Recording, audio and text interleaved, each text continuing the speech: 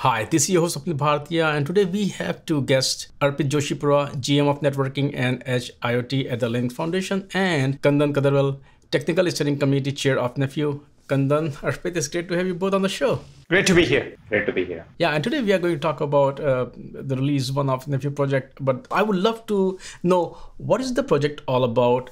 Of course, the story of the name and origin, why it was created, what problem the community saw that you folks wanted to solve that led to this project. It's over a year now since this project has started. It was founded by a set of very motivated global ecosystem vendors, service providers, and thanks to Google for taking the initiative.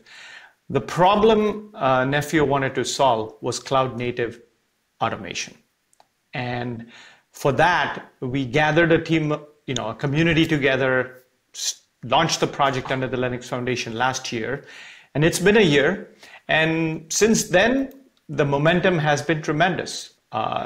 From 25 founding members, we have tripled. There are over 75 now. All of the communities participate in the global TSCs. They work on creating a very simple extension of Kubernetes and implementing what is called cloud native automation. Right now, from a vision perspective, as you know, the markets between telecom, enterprise, and cloud were all distinct 5 years ago. And with cloud native principles, things started coming together. The carriers relied on the public clouds. The public clouds and carriers relied on enterprises to use them. And so we started looking architecturally, and it was very clear that we needed a new way of doing cloud native network automation. So that's how we started. And obviously the name came about very interestingly. Kandan, you want to take that on in terms of what it means and how we got that? Nephio uses intent-based automation. This is a much needed automation technique that is needed by the telecom. And all the legacy automation systems which were there before, usually those are fire and forget. The automation sends out all the configurations, and then primarily, automation leaves to the monitoring system to monitor and actually sort of take care from there. But Nephio actually uses this intent-based automation to sort of like take the configuration of the user, whatever it is the user wants to accomplish, and then it converts into a configuration mechanism that goes and actually deploys this actually in a large scale. And this simplifies the automation quite a bit. Compared to the legacy automation approach. So the Nephio stands for intent-based automation and the Kubernetes-based approach that what the community is needed at this moment to make this automation perfect for telecom. How you have seen the evolution of the project, because cloud native world is evolving at a very fast pace. At the same time, if you look at Linux Foundation, you folks are like foundations of foundations, so you do collaborate with each other a lot. So how you have seen the evolution of the project and collaboration with other Linux Foundation project, if anything like that also happened? Yeah, so I think you said it nicely, right? Like foundation of foundations. Similarly, Nephio is cloud of clouds, right? Just from a vocabulary perspective. And we are trying to make sure that the position of Nephio is very accurately architected in the end-to-end systems, right? So Nephio is not aimed at solving world hunger. It has a very specific purpose, whether it be within telecoms, within cloud, and within enterprises, right, across, but solving intent-based cloud native automation, right? So that's the purpose. Now, with that said, because it is a Linux Foundation project, we were able to have collaboration between Nephio and other adjacent projects, right? Specifically in Linux Foundation networking, whether it's kind of ONAP on the top, whether it's CNCF, whether it's Kubernetes, and some of the other CNCF projects, right? And we are also looking at, in some of the future releases, looking at collaboration with the edge and the access, specifically the RAN layers, right? So because of the community being part of Linux Foundation, we were able to include Nephio in events, in mini summits, in working groups, as well as in developer and test forum that allowed for that collaboration to make sure that we can provide an end-to-end open source based solution and not just a silo project. Kandan, I also want to talk to you a bit about when we look at some of these projects. Linux is a very good example. It was created to solve a specific problem. Now today everybody uses it. With these open source projects, you folks create it solving one problem. And when we look at the whole cloud native community, folks look at the project. Have you also seen any use cases on Nephio where you're like, of course, it's in early phase, but where you're like, not that it was not your intention, but you are excited about those use cases, which are actually coming back and further improving the projects? Yes, I think this is a great question. So the use case what Nephio is looking at is like a complete entire automation of the cloud stack and all the interdependencies and the network functions for the telecom. And this is much needed because usually there are automation systems to address the cloud infrastructure, address the interdependencies like the SRIOV, DPDK, and these sort of configurations. Then network function has like entirely a different automation.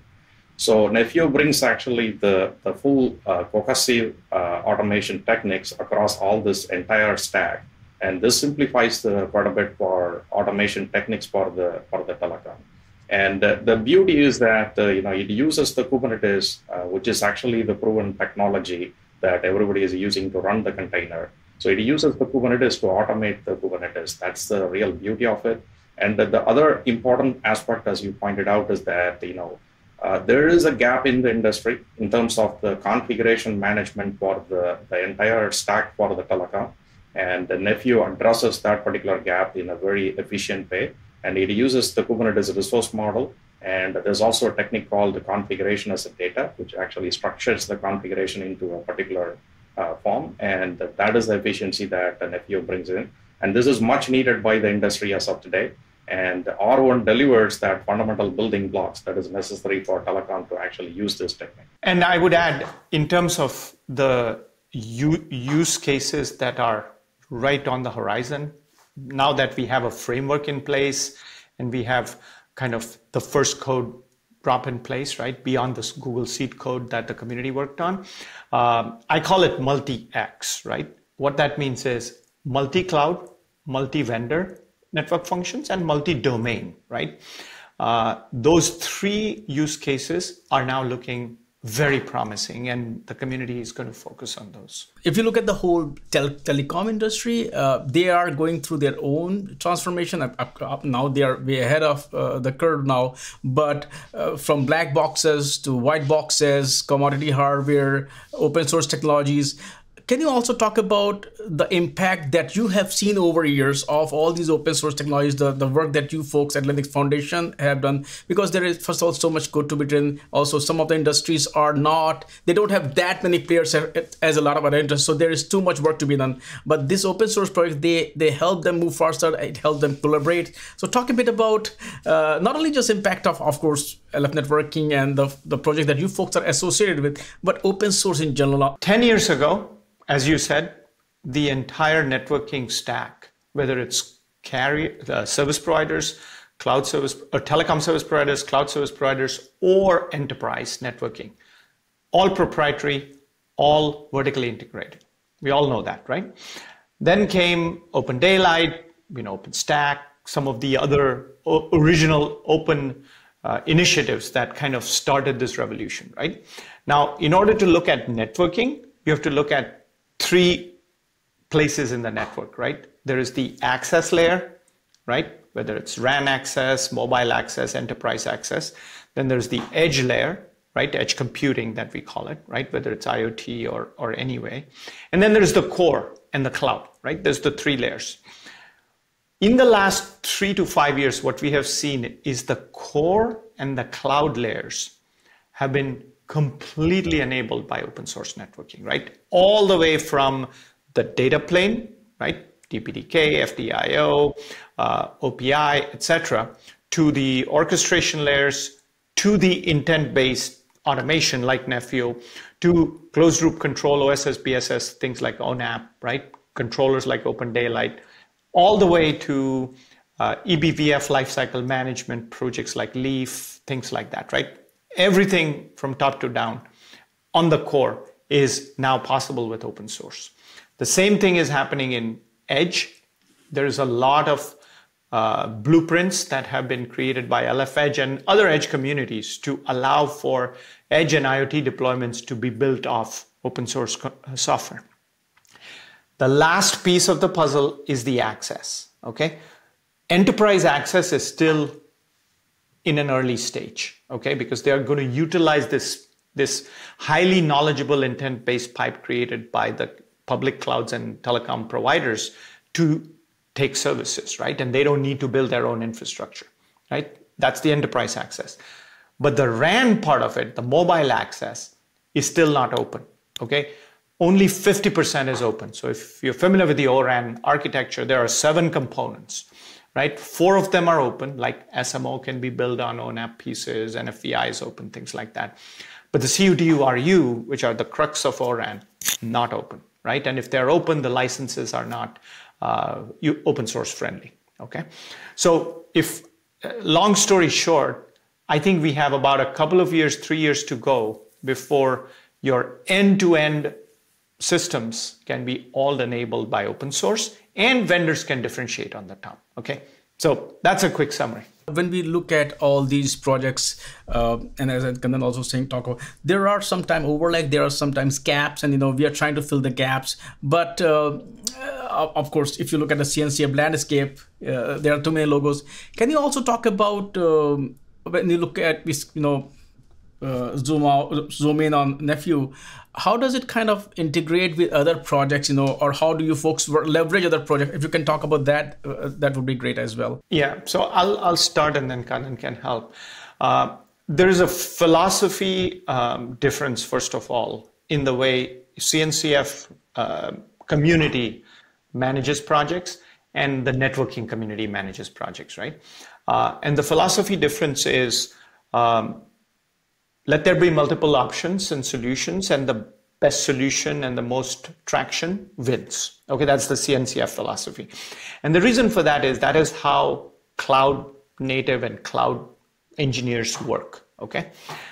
In telecom and networking, most of the developers are business driven, and they are not tens of thousands of engineers. So resources are still limited, which means we have a philosophy that we don't want 5 different ways to solve the same problem, okay? So Linux Foundation, and me particularly, I'm extremely interested in making sure that projects, as they come in, are harmonized. If there is an overlap, the technical communities understand the overlap. In some cases, they allow, in some cases, they merge. But most of the projects that we have a very simple place in the network that are still not, that software has not yet resolved in an open solution, like Nephio, for example, right? So if you look at the stack of the software, and we can send you the overall slide on that. But from the data plane up, you've got Kubernetes. Nephio sits on Kubernetes, right? And on top sits kind of ONAP, and then all the others, right? So that's kind of how they have been interoperating from a solutions perspective. And then there are other projects like MCO that we had, which will probably be harmonized with Nephio, since Nephio is kind of a more efficient way of doing it. I think Nephio is completely a complementary project, and this is much needed by the telecom in order to achieve the efficiency of the automation. And Nephio primarily focus on the domain automation, but including actually the cloud infrastructure, the interdependencies, and from a use case perspective, it can automate 5G and other workloads that the telecoms would have, that including the fixed wireless and the private 5G and the transport network. And this goes on like whatever the telecom use cases, like this can be addressed using the Nephio. And as I said, it's very complementary project. And there was a gap in the industry in terms of there is no configuration management best practices and implementation method using a cloud native approach. And Nephio fills that gap. And that is why we see that, there is a 75 plus companies part of this particular journey, and they have been very actively participating in the TSC and as well as contributing the code. So we do see like a lot of traction with the Nephio, and especially with the Nephio R1, that the people can really see the fruit that coming out of this particular community. Can you talk about some of the major features, highlights of this specific release? Sure. And the Nephio R1 it delivers the fundamental building blocks that is necessary to actually run the automation. And you can think of this as a control plane that is based on Kubernetes. And it also provides the GitOps approach for management of the entire configuration. And it provides the set of templates. You can think of this as a configuration templates, what we call as CRDs. And those CRDs can be used to automate like the entire stack.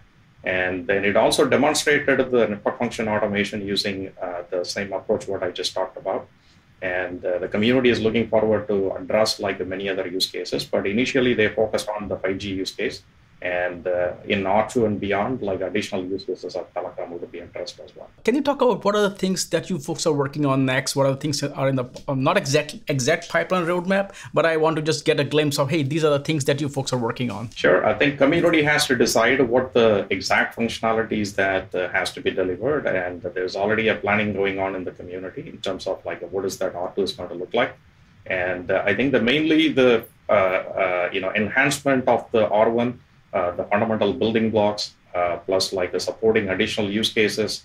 As Arpit mentioned, that the intention of Nephio is to support multi-cloud, multi-domain, multi-network function, and primarily standardizing the configuration methodologies and structure. And that is a huge benefit for the industry. So the Nephio R2 will focus on those areas.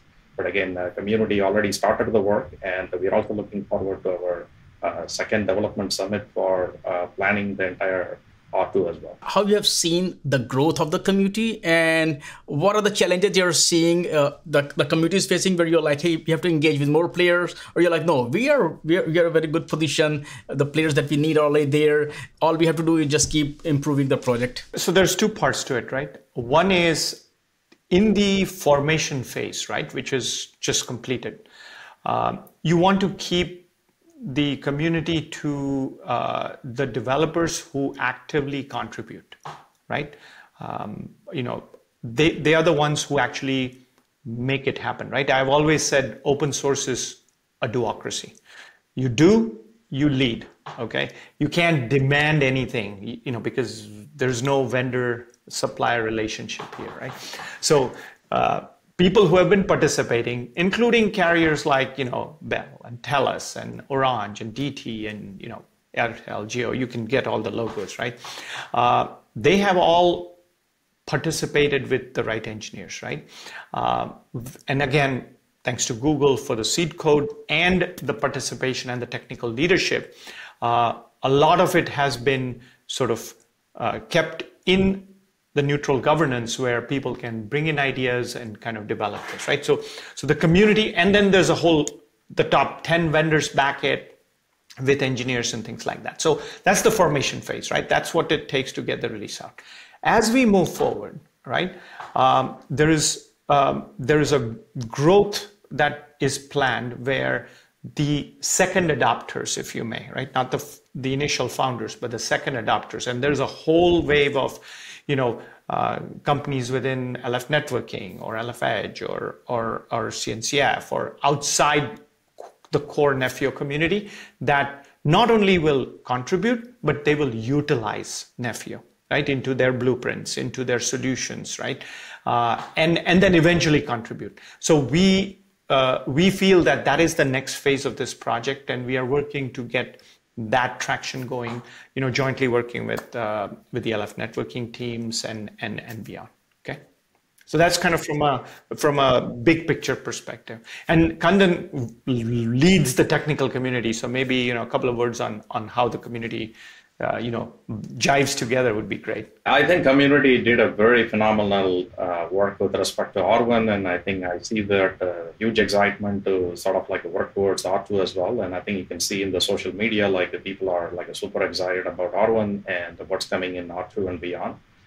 So I think the 70+ company coming together in a very short time frame and really forming the full structure around the community and keeping the process less and more code, as Arpit said, I think that was the focus of this community. I think the community did an amazing job.